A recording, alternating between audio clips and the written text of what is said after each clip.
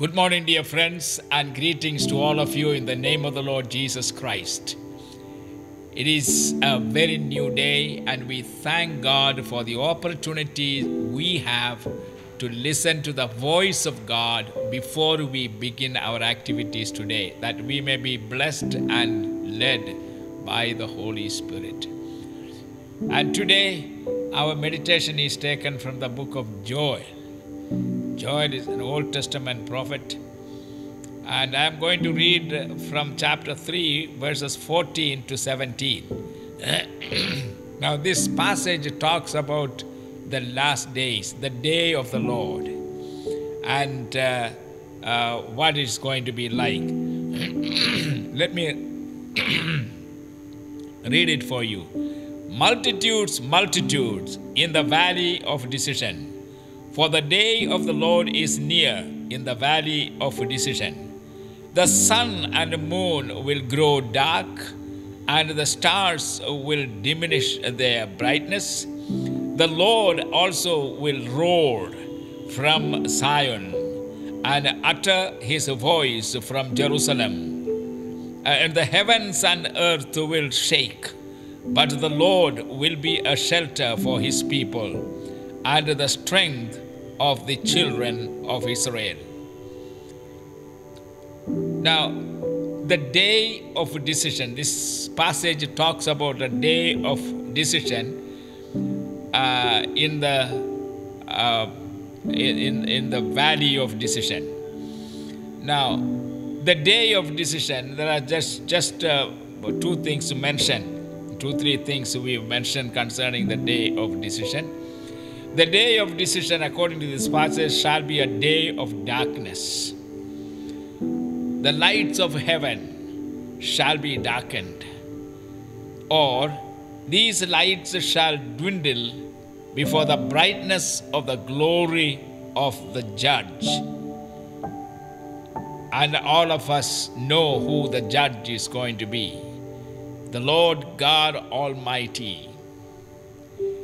Just as the stars pale and disappear in the presence of the sun when the sun rises in splendor, so shall the stars in the skies will be darkened in the presence of the glory of the Lord God Almighty. And so that is the meaning here. And the second thing to note is the day of the Lord shall be a day of dreadfulness, dreadful sounds and dreadful sights, like the sun and moon will grow dark and the stars will diminish their brightness. As the Lord also will roar from Zion and utter his voice from Jerusalem. The heavens and earth will shake, but the Lord will be a shelter for his people. And here is a very dreadful sight. Now, why is it so?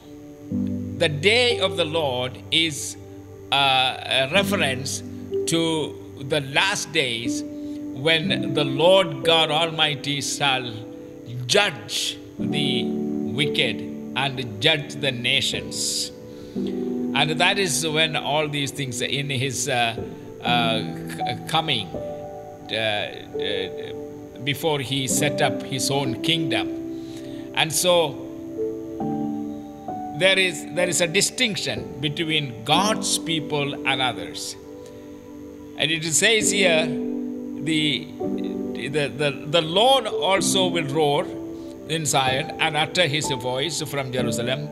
The heavens and earth will shake, but the Lord will be a shelter for his people and the strength of the children of Israel. So here is what is going to happen. Now, which group you and I want to be, it is our choice. are we those who are going to be in the group that will really be shaken and filled with fear as the judgment of God shall fall upon them. But the Lord himself will protect those who love him and those who follow him. That is the distinction. So which group you want to be, that's your choice. And that's why it is important for us to be vigorous in evangelizing and bringing more people, as many people as possible, into the shelter of the church. And my friends, the church is the only safe place to be when the judgment of God shall begin to fall upon this earth. Now, and the second thought is, it shall be a day of dreadfulness, as dreadful sounds and dreadful sights. And that day shall be a day of desolateness. The heavens and earth shall shake. And you know what happens when earth shakes? There will be terrible happenings, destruction, and removal of so many things that we depend on when the earth shake. And when the heaven also join with the earth and begin to shake, then you can imagine the terribleness of the Lord's wrath that is coming upon a God-rejecting people and a nation. And so that is the first point that I want you to remember. And the second thing is, but while the day of decision shall be a day of darkness for many people, but that day shall be a day of hope for the just. The just are those who are justified by the blood of Jesus Christ and made us acceptable into the presence of the Holy God through his Son Jesus Christ. And so, one or two things, because he is the hope of his people, who the Lord God himself will be the hope. He comforts them. God is the ground and founder of his people's hope.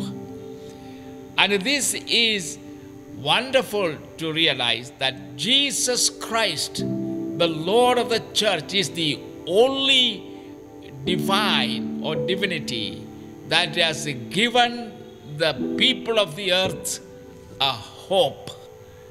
And that hope is, while the wicked and the God-rejecting nations and people shall be in darkness and perish and go into that place of darkness and unquenchable fire, etc., the people who loved the Lord and believed in his word shall be protected. He shall be the hope of his people. Now, therefore, our ground and hope, the ground and the rock of our hope is the Lord Jesus Christ. And so, believe and trust in him. He is their harbor of refuge and their fortress of safety, who the Lord God Almighty. And the second thing, he is the happiness of his people. He is the hope of his people. He is also the happiness of his people. And he is the source, the fountain of happiness and joy. As the psalmist says, in his presence there is fullness of joy. And so, people of God, let us always draw closer to him. Whenever there is opportunity to gather together, let us come together And let us honor the temple of God, the sanctuary of God, where the church comes together to worship and glorify Him. And lastly, He is the holiness of His people. So, the Lord God Almighty, the Lord Jesus Christ, is the hope of His people.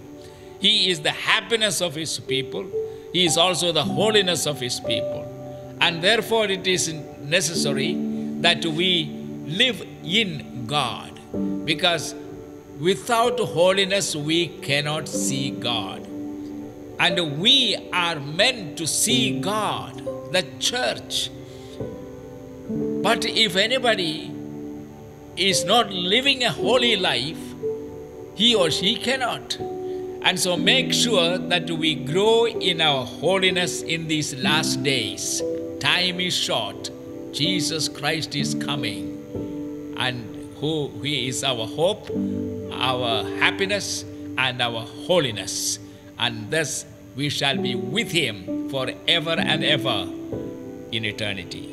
God bless you as the Holy Spirit leads you and helps you. Amen. Thank you, Jesus, for enabling us to live according to your will, and to cherish the hope that you have given us, the hope of forgiveness, hope of salvation, and hope of eternal life with you. And thank you, you also are our holiness. And because of you, we are enabled to see God Almighty in you, through you, because of you. So we love you in Jesus' name. Amen. God bless you.